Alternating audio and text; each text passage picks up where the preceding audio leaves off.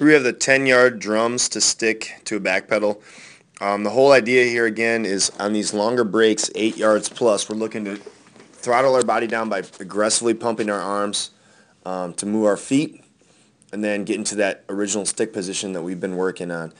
So it should be a 1-2 throttle, and then the third step is the stick to transition to whatever movement we need to, the back pedal or braking at a 45-90 or 45 away. You can see the athlete here is going to start in his power position. He's going to sprint, drum, 1, 2, 3.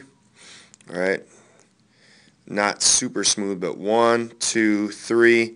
He's sitting back. All right, again, shoulders over knee and ankle is what we're really looking for.